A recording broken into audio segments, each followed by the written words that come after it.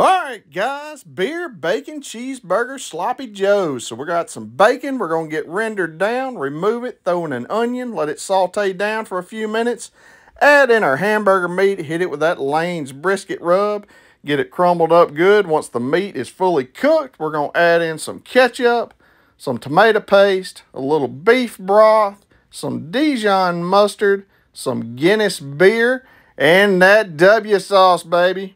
Get it all mixed up good. Let it simmer down for about 10-15 minutes. We're going to add the bacon back in. Cheddar cheese. Let that cheese melt. Time to assemble this baby. Toasted brioche bun. American cheese. Pile that sloppy goodness on there. Candied jalapenos, baby. You know we got to have them. Y'all know what time it is. It's time to go over that bite, baby. These are absolutely freaking killer. Enjoy, guys.